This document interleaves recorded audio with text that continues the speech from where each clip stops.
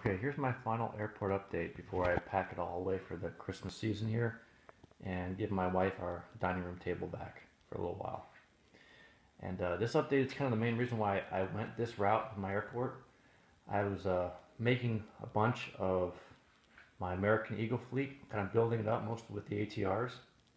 I was also kind of rounding up some ERJ 145s, which were really hard to find, and I made a custom ERJ 135, and along with my Saab 340s, I just really wanted somewhere where I could park all these commuter aircraft, and my San Diego airport wouldn't have accommodated that level of regional traffic. So here is my update with my old school American Airlines and American Eagle aircraft. I still have the same three concourses. I've got my commuters, a couple RJs, and my mainline American fleet. Okay, getting in the commuters, I've got a bunch of ATRs now, both the 42s and 72s. The 72s, I have two Gemini 200s, one right there, and then this one over here is also a Gemini 200. And my two Herpa 1200s are the six-bladed prop ATR 72s, one right there, and one over there getting loaded up. The rest of these ATRs are ATR 42s, and they were all made either by the JC Wings blank ATRs or finding a couple of the random ones on eBay, stripping off the old liveries and putting on the new decals. The decals are by a company called Nazca. They're fairly easy and reliable decals to put on these aircraft. I know some decals are a little higher quality than others. For the most part, they came out. You can tell if you look real closely at them, the decals for the decaled aircraft are a slightly darker tint red than the ones that are professionally made from Herpa or from Gemini. The other stuff I've done in my Gemini models, my two ATR 72s, they came with the original six-bladed props, although they weren't very high quality, especially when you compare it to the Herpa models. And I really wanted some of the four-bladed ATRs, so I custom made these propellers. So both my Gemini 200 ATR 72s have the four-bladed props, as you can see right there. This one as well. Alright, and if you look at a couple of my ATR 42s, most of them are just the standard American Eagle livery. Just need to pull this up.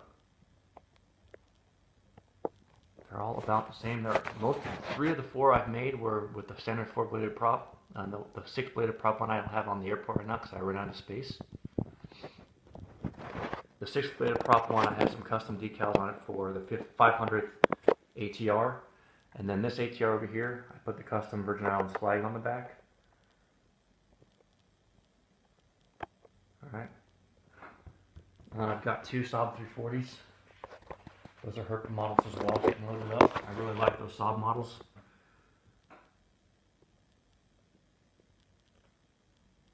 And those are the commuters.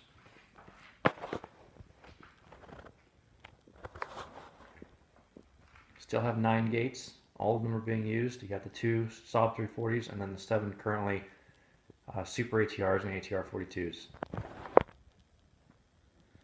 Alright, then moving over to my RJs.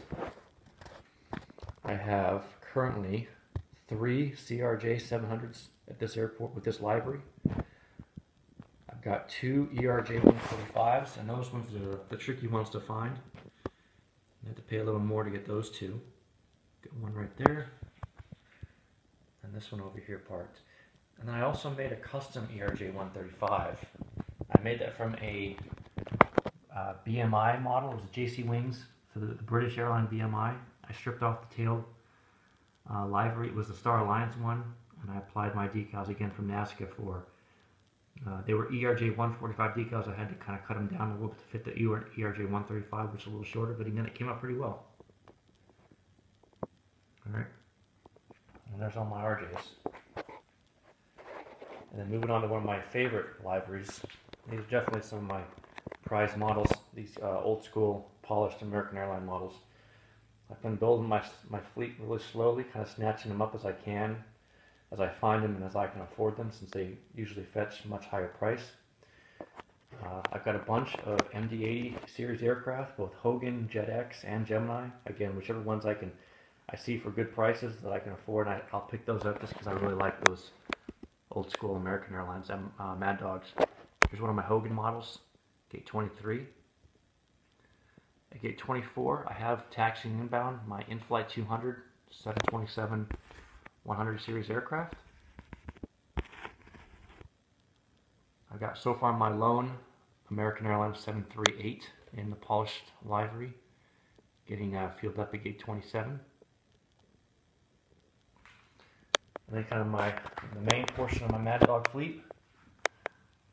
Here's my JetX, I'm working together, MD-80. Here's one of my Gemini 200, MD-82s. Another one of my Hogan models. And moving over to this side, my last MD-80 is sandwiched here between my 767-300 and my 757-200. That's not the Gemini 201. The Gemini model is definitely the highest quality of the three. And these are all second edition releases. I know the first edition has had some real bad tarnishing issues, but I have not seen that with any of the second edition MD-82s. All right, continuing over here where we left off, one of my top three favorites as far as my models is my Gemini 200, 727, 200 series, parked at Gate 30.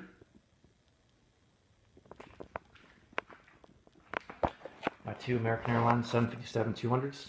The first one is the One World livery, and the next one was a little harder to find. It's the standard old school polished 757-200, getting pushed back.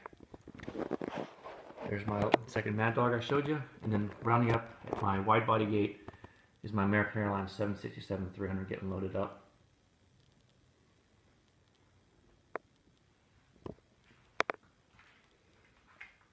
And that's it. That's rounding out the big three airlines of the U.S. United, Delta, and now American.